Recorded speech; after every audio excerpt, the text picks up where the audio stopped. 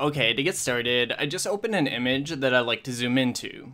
The default way to zoom into an image is by holding down the Alt key on your keyboard while scrolling with the mouse. On Mac computers, you can zoom by holding down the Option key while scrolling. Now, the shortcut works fine, but let's check out an even easier way to zoom using only the scroll wheel. To do this, let's go up to Edit, then go to Preferences, and select Tools.